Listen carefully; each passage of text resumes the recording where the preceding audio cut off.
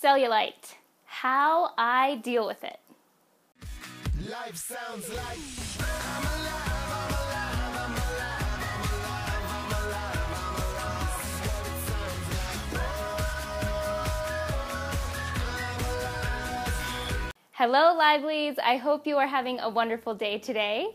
So I wanted to talk about cellulite because this was a very, very shameful part of my body for years. And I will just say it right away, I still have it. I tried to work really hard to not have any cellulite and get rid of cellulite, but you know what? It never really happened for me. And through all the dieting and the restriction and starving myself and high intensity workouts and you name it, cleansing, I always had cellulite. And I'm not saying that it's impossible for you to get rid of, I'm not saying that at all, but I really did have to get serious with myself and ask myself if restricting myself that much was worth not having it. Or if the few glasses of wine with my girlfriends every once in a while or ice cream here or there is worth it. And I got to the point where I was like, okay, it's fine, it's worth it, I'll deal with it. But a really great tool that I use for my Wildly Alive weight loss clients is all about sending love into that area. Now, this may sound a little bit out there, but if you've ever seen the movie What the Bleep Do We Know, it's all about quantum physics and neuroscience. I'm totally geeked out about this stuff because it just proves what I am teaching in science. I mean, there is scientific proof with everything that I teach now through quantum physics and neuroscience.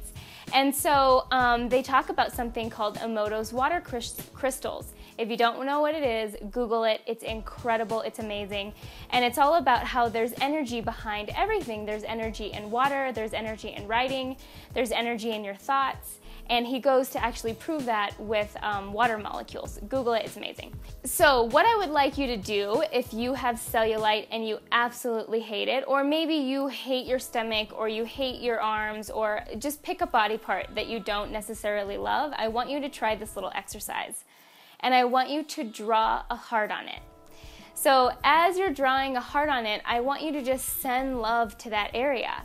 And I know this sounds really out there, but I'm telling you that it works. And then as you go about your day, I want you to remember that little black heart that you put on your legs. And maybe even put a little heart on your hand to remind you, oh yeah, I'm sending love to my legs right now. Because truthfully, your legs are doing amazing things for you every single day. It's getting you up and down, you're able to walk around, you're able to do so many things without your legs. Have you ever thought what it would be like to not have legs at all?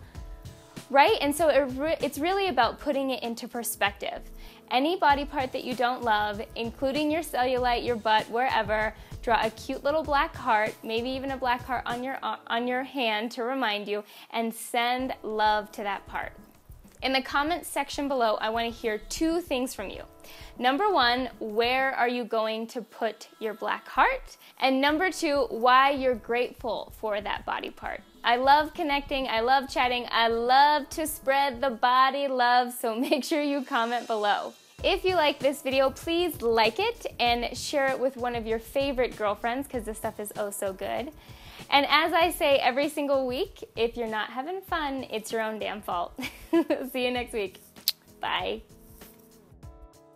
In today's free coaching video, we're going to be talking about why you're not losing weight, and it's probably not what you're expecting. In today's free coaching video, we're going to be talking about foods for weight loss.